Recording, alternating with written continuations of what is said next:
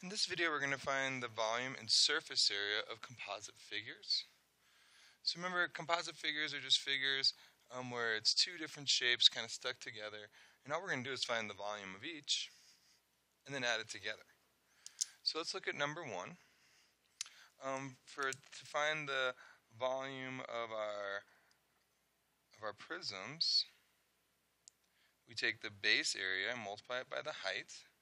And we have two prisms here. We have a rectangular prism and we have a triangular prism. Now remember, the base area is that shape that is shared on both the top and bottom of the figure. So whenever we have ramps or triangular prisms, our base area is always going to be the triangle shape. So for the volume of my triangular prism, I'll take the base area of that triangle. That's going to be 12 times 2.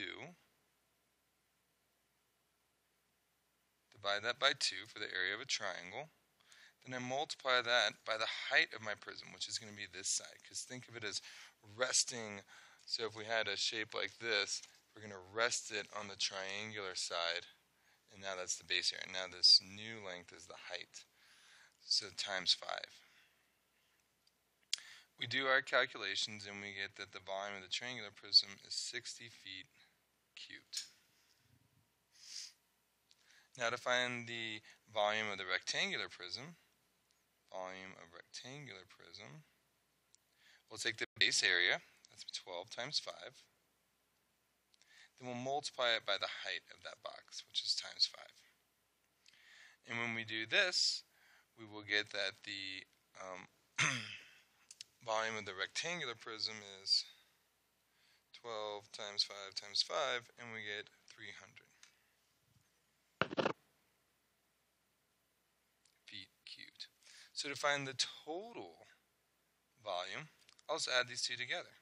60 plus 300 plus 60, and we get 360 feet cubed.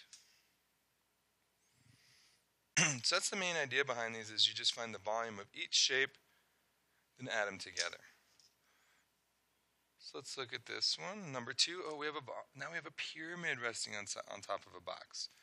We already know that the volume of prisms is base area times height. Well, the volume of pyramids is equal to base area times height, but then we have to divide that by 3. So let's see if we can't figure this out.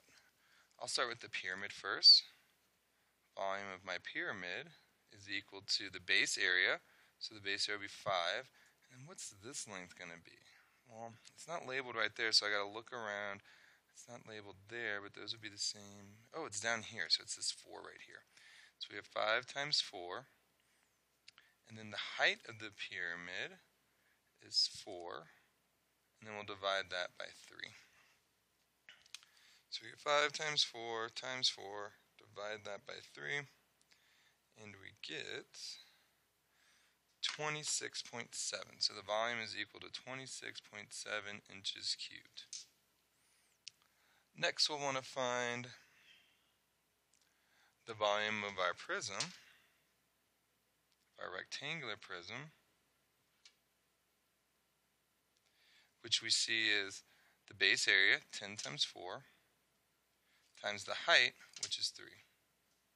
Multiply those together and we get 120 inches cubed. Now to finish this up, we'll add this together. 120 plus 26.7 gives me 146.7 inches cubed.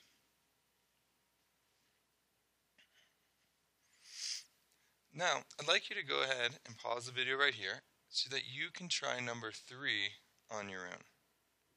So pause the video, try number 3 on your own, and then we'll compare results. So hopefully you took a couple seconds to try this on your own. Well, first we want to do is find the volume of each individual box. So we know it's the base area times the height. The base area would be 6 times 6. Then we'll multiply that again by the height, which is 6. And that's when we'll get the 216 meters cubed. Then we'll want to find the volume of the second box. So it's going to be our 2 times 2 for our base area, times 2, which is the height, which will be 8. Now to finish this up, we'll just add the two together, 216 plus 8, and we're finished with that problem.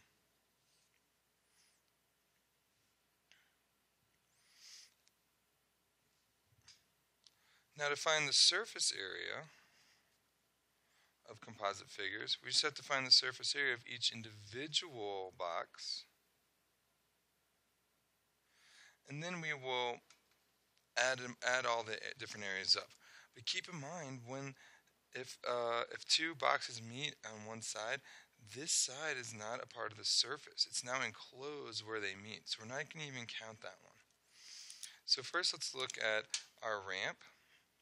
I have my base shape that's along the bottom, right, like that. So that's going to be 10 by 2. I have my two triangles coming off the side. And then I have the top of the ramp, which is 11 by 2, and the triangles have a height of 2 as well. Oh, that's a 3. So now we just have to find the area of each one of these shapes. We have 11 by 3, so this one's 33. I have 10 by 3, so this is 30. Then this is 10 by 2, but we have to divide that by 2, and that's 10, so this will be 10. And those are all the areas that we'll use. Keep in mind, we're not counting this back rectangle right here because it's enclosed by this other box. So let's look at this box right here, the rectangular prism. We have this one, which is 6 by 3, which would be 18. Then we have the two side pieces, which are 6 by 2. So that's 12 for this one and 12 for this one. Then we have this back rectangle, which is 3 by 2. So that's a 6 for that one. Then we have the very top of our box, which is the same as the bottom. So we know that's 18. Now we have all the different areas that we can then add up. So I can say 33 plus 30 plus 10 plus 10 plus 12 plus 18 plus 12 plus 6 plus 18. And I add all these up together, all those numbers, and then I'll have my surface area. So we have 33 plus 30 plus 10 plus 10 plus 12 plus 18 plus 12 plus 6 plus 18, and we get 149. And that is feet, and since it's area, it's squared. And that's how we can find the surface area for composite figures.